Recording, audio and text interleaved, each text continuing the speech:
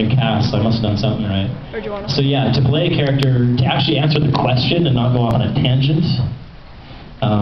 it was a little tricky to do something that's kind of out of my comfort zone, but once you kind of get into the character, it's actually pretty easy to play somebody that's very casual, low-key. Is it on TV yet? No. Like in Canada? Oh, it's still in the States? We haven't got it up here yet? It's funny how we dubbed up in here, but we don't get it first. Do we know when it's, like, have they announced when it's gonna... No, not yet?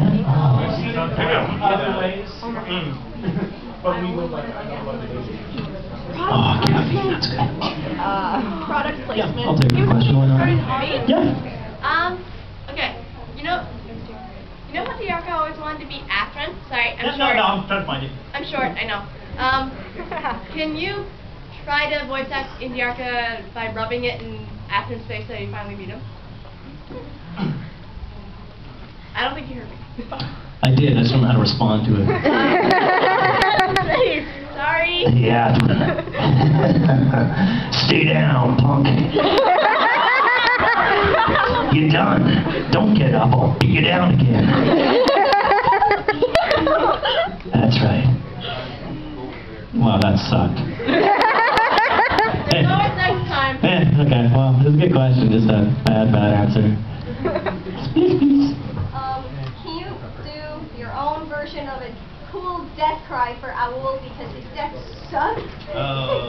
Okay, a little spoiler, not a big one, obviously. Yeah, it's been up for a while. In Gundam Seed Destiny, I was able to reprise my role as DTAC, but I also got to play Owl, who's, I mean, he was kind of an interesting character. He's a little cuckoo. Yeah. Like my take on Owl is essentially me doing my lamest impression of like Cobra Commander from G.I. Joe back in the day. Owl talks like this, you know. But yeah, he has a bad day, we'll say, so I don't spoil too much. And instead of, in the Gundam universe, when people have bad days, they usually end their bad day with a or something like that. I got impaled, so I was all excited because I knew things weren't going to go well for Owl, and I knew it was coming at some point. And so the moment arrived, and I was all psyched up. All right, my epic battle, because I've been lucky where I haven't really been, killed off in Gundam yet. so I didn't really know what to do. Well, actually, not true, because I've been like, Pilot 39B, who, is in there. That's his one line is. But poor Owl gets, like I said, impaled. So that was my big death cry. Was.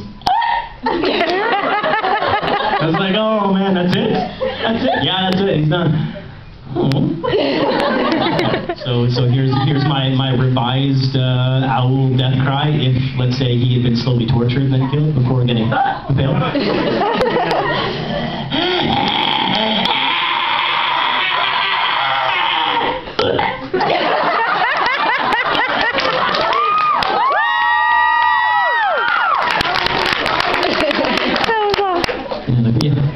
How did you become a voice actor? By accident. Elaborate. How do you become a voice actor? It was destiny. It was Gundam Seed Destiny. I got into acting in general, mainly because of my sister. She's a year older than me, and she was big into theater and stuff, and I was kind of watching what she was doing, and I got all excited. She was doing a great job, so I wanted to do it too.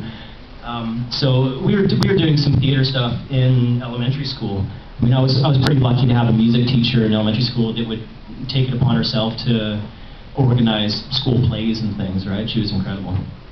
And so my sister was doing that, and then I got into it. And when my sister was in high school, she got mixed up with a place called the Vancouver Youth Theater. And I saw what she was doing there, and I wanted to do it too, of course. So I was just kind of following in her footsteps, and then at one point we both got invited to join an acting agency, which for like on-camera, film and TV type stuff. They were right across the street from the theater, so it's kind of handy. They were kind of keeping track of the kids that would come through the theater. And they asked me and my sister if we wanted to join at one point, and we said, yes, please. And so when I started doing the acting, I was doing more on-camera work, like for TV shows and commercials and things like that. And then I had my first audition for a cartoon, which was My Little Ponytails. And I got it, and I loved it. And you know, a couple of years later, I had my first audition for an anime series, which was a show called Ranma 1/2. Anybody ever see it? So yeah, I played Moose in Ranma 1/2, and Ducks kick ass! Ducks kick ass. That's a whole other story. And then, yeah, it's just kind of gone from there. I don't do the, sorry, we'll see you later, miss you. Everybody say goodbye. Bye! Oh, she's coming back? Oh, I take it back then. We'll see you later. Oh, what the hell was I talking about? Oh yeah, okay. No, I still kind of forgot. Yeah, so I don't do the on-camera stuff anymore. I was, you know, I graduated high school and I was going to college for graphic design and illustration, which is my quote-unquote real job, because this is the dream job. But I don't, unfortunately, I can't really support myself off of the earnings yet. Hopefully that one day I can do it. But so yeah, it was too much, and I hated the audition process for on-camera stuff. It was just very competitive and all that kind of stuff.